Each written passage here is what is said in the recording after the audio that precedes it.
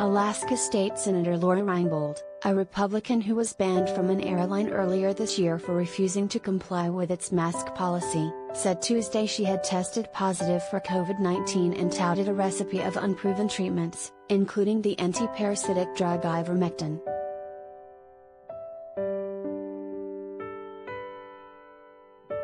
Another state Republican, Senator David Wilson, also tested positive, and both are quarantining at home, the Anchorage Daily News reported. A third GOP senator, Click Bishop, said he was feeling ill but reportedly tested negative for the virus.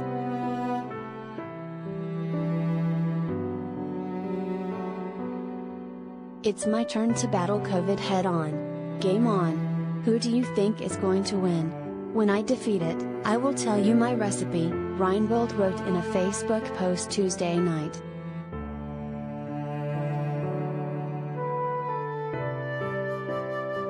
She said she was completely unimpressed with instructions she'd apparently been given to take Tylenol after her positive test, calling it a bad recipe from the Centers for Disease Control and Prevention and Department of Health.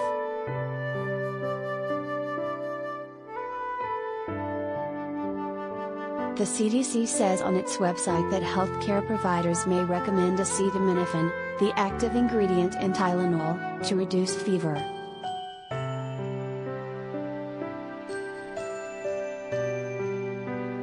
The lawmaker then detailed a cocktail of vitamins and supplements she was taking, as well as aspirin and ivermectin, a drug often used for deworming livestock that has not been proven to work as a COVID-19 treatment.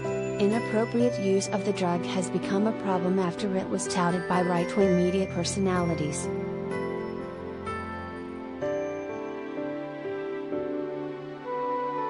I am blessed to have gotten ivermectin the Decoviter.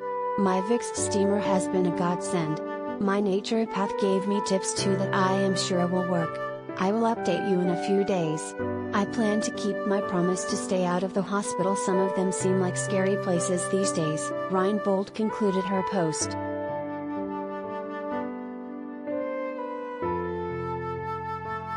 Reinbold has been a vocal opponent to COVID-19 mitigation measures and was slammed by the state's Republican Governor Mike Dunleavy in February for spreading misinformation about COVID-19 and the state's virus response.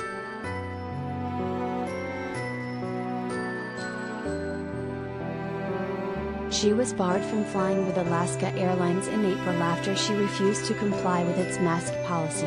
She had previously complained about the airline on Facebook, saying it was part of mass tyranny.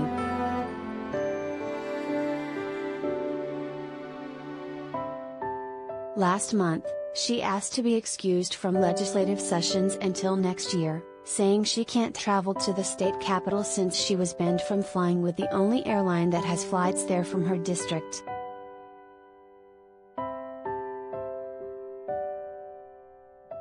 Related.